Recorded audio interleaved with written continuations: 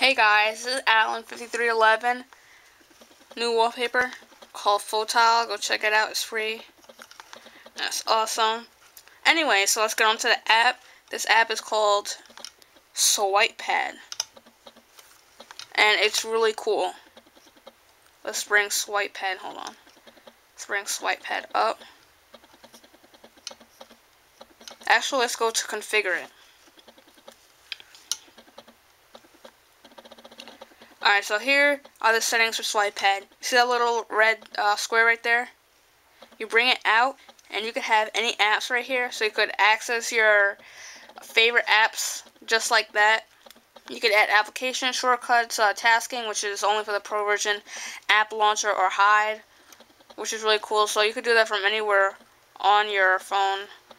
Sometimes it's a little hard to bring up, but you can change that in the settings to have it like on the sides. But I guess I didn't do that because it would be a difficulty when you're trying to turn a page and that comes up or something like that. But you can have it like anywhere on the edges of your phone.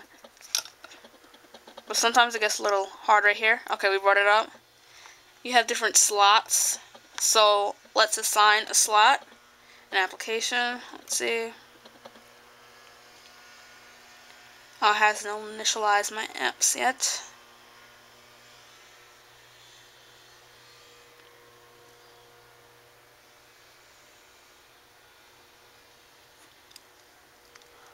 Alright.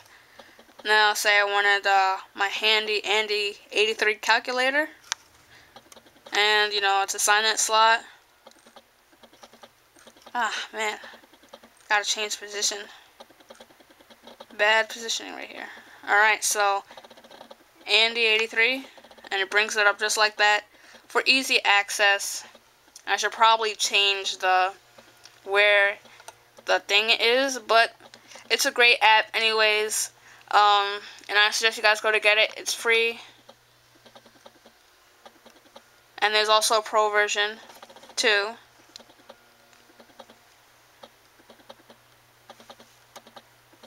Oh, they got some add-ons too. And it's a great app. Go get it.